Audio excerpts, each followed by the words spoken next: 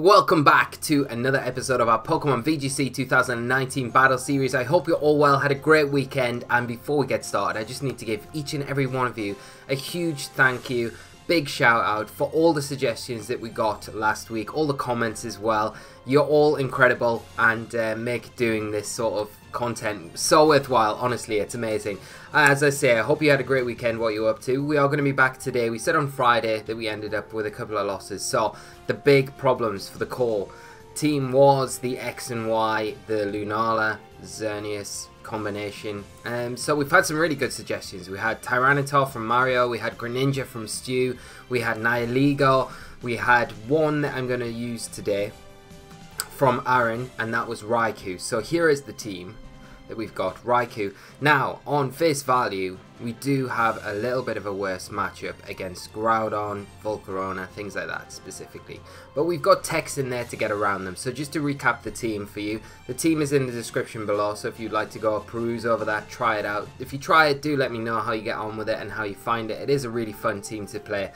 So we've got the Zygarde there, we've got Coil on it, we've got the 1000 Arrows, we've got the Extreme Speed, kind of standard. We've put the Solgaleo Z on Solgaleo, so we've got that Steel Z type attack that we can utilise if we want to. Obviously nuke Xerneas at any time we would like, which is really useful. Kept the Superpower, kept the Wide Guard, kept the Protect. Got the Fini is exactly the same. Incineroar, we've put Snarl on there over knockoff to kind of alleviate those special attackers a little bit more. We've got Raikou, obviously the new member of the team, over the Venusaur. Now this Raikou build is very interesting. So it can take a full power water spout from Kyogre in the rain. It can also Snarl a Lunala, chip it, break the Shadow Shield, and allow Solgaleo to take the Z move, the Menacing Moonrays Maelstrom, however you pronounce it, and then return back with its own Z move to pick up the knockout there, which is quite nice. It's a combination that we're not really going to rely on too much, but we know it's there if we can make use of it. Snarl's really good for Xerneas. We take a +1 Moonblast from a Xerneas with this Raikou, it procs the berry. We've also got Reflect on there as well, just to bolster those defensive stats of the team. It means that we are able to take a Groudon Precipice Blade straight up without an Intimidate support from the Incineroar, and Toxicroak did so well last week. I feel like we don't want to keep it in. Now, before I look into this team, there is another team that I would like to show you. It's got a little bit of a variation of the Raikou, and that is the Tyranitar. Now, this team is really interesting. We will feature this at some point this week, but it's got Scarf T-Tar there, and it can do, I think, quite a lot of work. Now, if you guys would like to see the T-Tar in action, let me know, and I will make sure to feature it. If not, if you'd like to continue with this one, that's fine. So, without further ado, let's get into today's episode. I better get some music on. There's the music. So hopefully the levels are fine. Hopefully it doesn't take too long to find our first opponent of the day. We'll get some music on. League title defense, why not? We always kick into this one on a Monday. But hopefully as well, we've obviously got the green screen working now, as you guys have said would be better without any overlay at all, so that it doesn't cut into text and things like that. I've tweaked as well the actual capture card, so hopefully the graphics capture card wise are coming through a lot cleaner, a lot clearer for you guys. Hopefully the audio as well, and we're fine tuning everything, so hopefully everything is coming across really good for you guys, and the green screen makes it a bit more aesthetically pleasing. Do let me know though, your comments are always appreciated. It's taken a little bit longer than I'd like to find an opponent, so if it does take a little while, we have to search again, I'll come straight back to when we find an opponent. We have our first opponent of the day. It is Tio from Italy, playing a team of... It's going to be Incineroar, Groudon, typically Xerneas, Charizard, Raichu, and Venusaur, so we're going up against today. So, straight away in with Groudon. We didn't play one single Groudon last week, going up against that Groudon Xerneas core here. It's going to be really difficult. We need to make sure that we are managing the Groudon very well, so Solgaleo has a better time dealing with this Xerneas. We have to be also very careful around the Charizard that can outspeed our Solgaleo and do a lot of damage. So I think for starters, we definitely want Incineroar. I do probably want to bring Raikou, although the Raichu is a terrible, terrible Pokemon for us to see. It doesn't stop us setting up the Reflect and utilising Snarls though. Definitely want Tapu Fini for some terrain support against that Venusaur in particular, and maybe Zygarde. So maybe we don't bring Raikou. to this one, really. The Reflect would be very useful. I think we might go Solgaleo, Fini, and Zygarde up front. It's kind of difficult, and this kind of answers a question for us a little bit, because if we're not bringing Raikou to this game, although there is the Raichu, there is a lot of things in there that don't make it accessible for the Raikou to really perform very well, and it's not really meant for the Groudon matchup. If the team can cope with this sort of matchup reasonably well, it means that we can alleviate that slot that we've got for the Raikou for those other matchups, and then when we bump into the Yveltals, the Lunala cores, then we can test it there and see if it works, you know, how we want it to. So we've got our leads out. We go Incineroar, we go Solgaleo. We don't get affected by the Intimidate from the opposing side of the field. We do see that we are this slot Incineroar, though. We do get the Intimidate onto both the Incineroar and the Groudon. And we could just fake... there's a part of me that wants to switch in Tapu Fini here, start getting some Icy Wind control. We could Wide Guard with Solgaleo, but it is a little bit risky. And I think I'm just going to protect, because if they fake out our Incineroar, then we're in a lot of trouble. Well, Groudon, I'm going to switch out. We're just going to see it switch straight out. Raichu coming onto the field. And you've also got to consider as well, the opposing Incineroar could just Flare Blitz into our Solgaleo, so that's something we need to keep in mind as well. But we will get the terrain up. This prevents the Raichu from going crazy with those Nuzzles, and we'll just protect with Solgaleo going into this first turn. And likely we may see a U-turn from... No, it is just that Flare Blitz, so it was the right call that we make going into that one. Now I could switch out Tapu Fini into Zygarde here and just Superpower the Incineroar, but I'm not feeling massively confident about really leaving it in when the sun's up, and I could get Zygarde in for Solgaleo right now, and we could potentially Swagger it. That might not be a bad option. We could Swagger, yeah, and bring in Zygarde and get Zygarde powered up now. Keep the Solgaleo for later when that Xerneas probably hits the field, and start making use of it as soon as we can. So here we go, we'll get in, get this Misty Seed procced, which is always what we want to do. There's the fake out. It's going to be into Solgaleo, which is perfect. Means we do get this Swagger off, and hopefully we see a Flare Blitz and not a U-turn, because the U-turn would cause us a few problems. And there's a Flare Blitz, which is ideal. It's going to be into the Zygarde. But Zygarde in a lovely position now, like really nice position, because the Incineroar's threatened, the Raichu's threatened, we can Icy Wind, so it means that we're staying in control of this match going into the next turn. And just 1,000 arrows here, there's no threat of Wide Guard or anything like that coming out, so we're just going to see the Incineroar switch out. I'm going to see that Groudon come back in. We are +2. The Incineroar wants to go out because it can potentially come back in and Intimidate, spam us. I'm going to see a Wild Charge there from the Raichu, but it will go down this turn. We will get an Icy Wind onto this Groudon, which is super important, and then this +2,000 arrows, which is going to be really nice. We'll get rid of the Raichu. It'll do a nice chunk of damage to that Groudon in the process, and it does open the door for the Incineroar to come back in for my opponent, or potentially the Xerneas, which you've got to be a little bit careful about still, because we aren't our complete form yet. We have taken a little bit of chip damage, but we still should be taking attacks from... Yeah, it's just going to be the Incineroar here coming back in. It's going to have that fake out pressure going into this next turn. But I think as well what we can do is just switch Fini out. At this point, Incineroar is expendable, I would say. Although it is very valuable to us, that Intimidate's going to be more than useful for us in this situation, just to reduce the attack damage of the Groudon and that Incineroar. And Zygarde's still in a really nice position on +1. And just in case we see a U-turn from the opposing Incineroar this next turn and bring in the Xerneas, then it kind of alleviates that, so we've got the fake out support going into the next turn as well. So let's see. Protect from Zygarde, we'll just play it really safe here. Don't need to take any risks. There's the U-turn.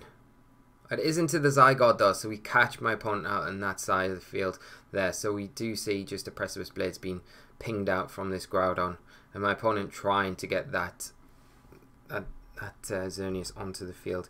Now, I do not really worry about the Groudon too much, so I'm going to fake out the Incineroar, stop the U-turn, and just go for this 1,000 arrows once again. If we take a Precipice Blades, it's maybe it procs us into our... Yeah, we're not going to see that. We're just going to see Groudon Protect now. There's the fake out into the opposing Incineroar. We're going to stop that moving. Plus 1,000 arrows should get this Incineroar. And I really wouldn't complain if we didn't either. Kind of postponing that. Yeah, I mean, that is perfect for us. Postponing the Xerneas coming onto the field is a lot more useful for us in this position, because now we can 1,000 arrows, get this Groudon down to a really low position, and then if we lose Incineroar, we get Solgaleo onto the field. We can then extreme speed that Groudon the following turn to get the chip that we need onto it. I'm going to U-turn out onto the Incineroar just in case we see a hard switch, and then Solgaleo can come on and just clean up the Xerneas, as we're going to see here. So Xerneas actually going to hit the field now, and I mean, I really don't mind this either, because at the same time, Xerneas coming in, taking this plus 1,000 arrows, and a random name, we might be able to do it today. We're going to see a berry proc on the Groudon, which, yeah, we don't really want to be seeing, but at the same time, we are going to get a U-turn off with Incineroar. What's this Groudon doing? I mean, we have... I'm pretty sure we Icy Winded it, didn't we, earlier? Do we get Fini in now? I think we could possibly... We could get Solgaleo in. I just don't want to take a Precipice Blade, so that's why we're going to get Fini in. Solgaleo we need to keep. We need to keep. It's like main prerogative right now for us. Let's see... Oh, it's going Swords Dance. Trixie Groudon. What is this Groudon sitting on? Yeah, -1 speed. We got the Icy Wind. I'm forgetting again that we've Icy Wind. It's like that Cortana episode last week all over again. And if you did miss any of the episodes from last week, I'll pop a card up right above here, and you can go back and check last week's games out. There was a lot of good games we had last week. So we've got the Xerneas, we've got the Groudon coming out. It is going to be +1. We'll get Incineroar back in now, and we will just 1,000 arrows once again. If this Xerneas decides to go for... I hope it doesn't go for a Moonblast here. We should take it. And we will outspeed the Groudon. So we will be able to pick up the KO onto this Xerneas if we can take the Moonblast, which I'm hoping. Ooh!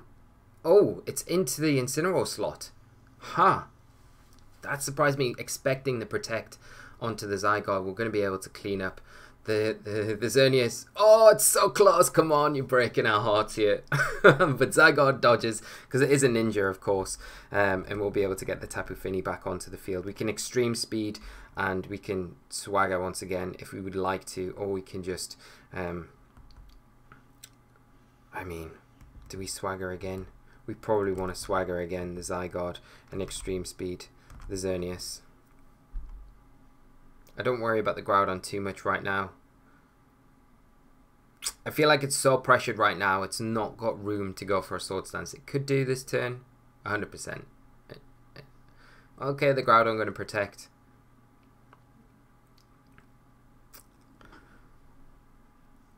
And we'll get that extreme speed. So... a random name, we've done it. We beat the Xerneas. We're back this week. We're going to get this swagger off, put us back on to +2, which will put us to +1 when that Incineroar comes back onto the field now. And we've got more than enough to deal with what's in front of us. Just get around this fake out pressure. We'll probably see a Swords Dance from the Groudon, I would imagine. But I'm going to just Icy Wind with Fini.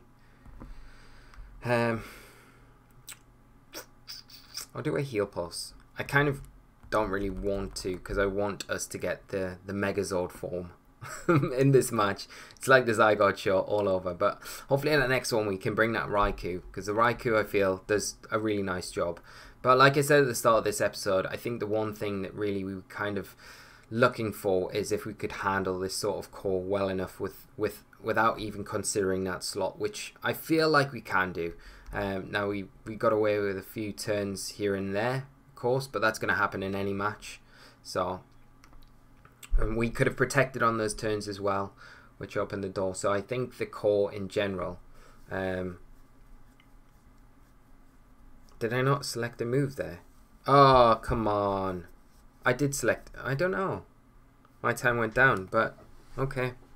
Our opponent disconnects, which is really sad. But we got the Xerneas, and we were definitely going to win that match. So, regardless of the disconnect, good game to my opponent. And we'll move on to our next one. And hopefully it's just as good as that first one to kick us off today.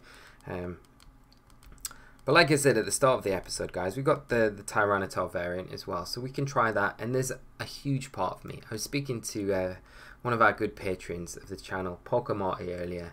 And I was telling him, there's such a big part of me that wants to... I want to keep this quite serious so we can have a really good team at the end of the week. But there's a part of me that's like, I just want to do fun things. And Drapion is one Pokemon I really want to build into this core. But I'm like, I can't do it. I can't do it. But I really do. I feel like Drapion could do some work. It makes that Groudon matchup way worse, but it could do some stuff. It could definitely do some stuff. Anyway, we've got our next opponent, so let's hop into team preview. Before we run out of time, because we've got Kyogre, Ditto, Ludicolo, Drifblim, Yveltal, and Tapu Lele, not Tapu Fini.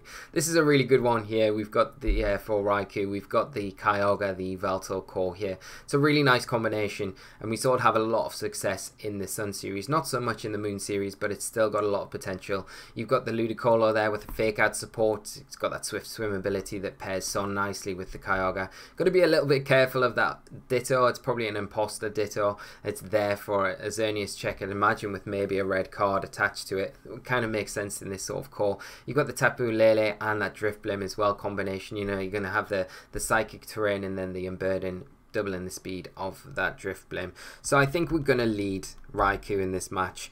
I will bring... do I bring Solgaleo? Probably not up front. I definitely want Zygarde. I definitely want Toxicroak and Tapu Fini. They're the ones we're going with. Running out of time, but at least we bring the Zygarde. We've not brought the Solgaleo, so it's a little sad. We haven't seen much of it today, but there's plenty of episodes left in this week for us to utilize Solgaleo. It's such a big Pokemon. It performed so well last week, so if Zygarde takes over this week, then I don't mind too much, because the one thing that we've got going for us is that Zygarde can steal the show this week. Solgaleo's had its time. But maybe with the Tapu Lele included in the team here, you know, Solgaleo wouldn't have been a bad choice. And the Yveltal really covers the Tapu Lele quite nicely from that specific threat.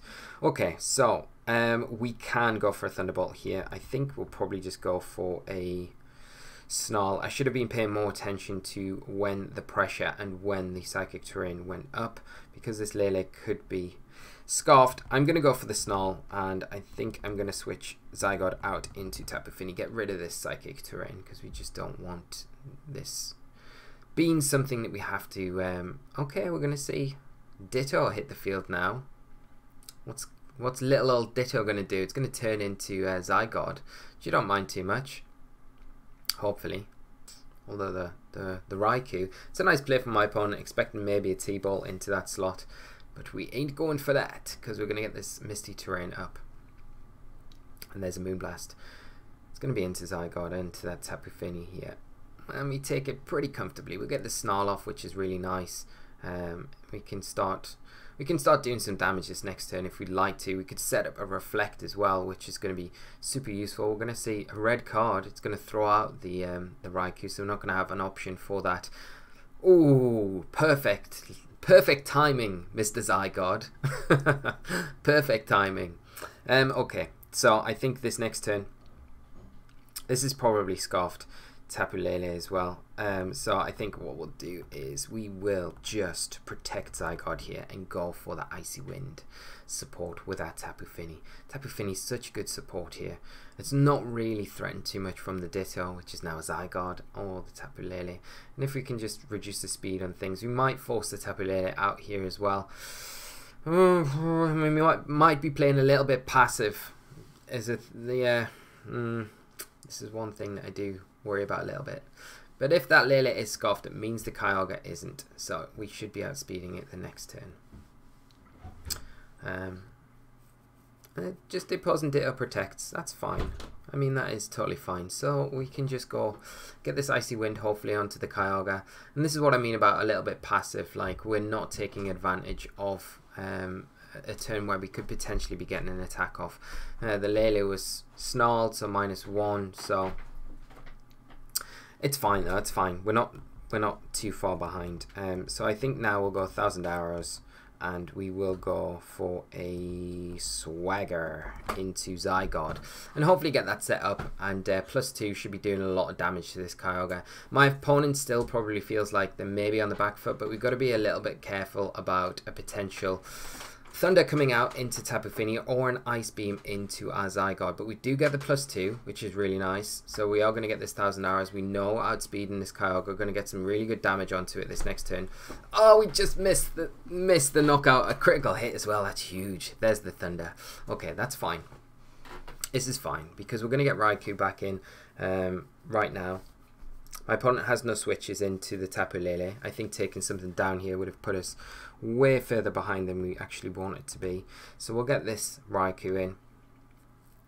And we outspeed both targets on my opponent's side of the field with a Zygarde.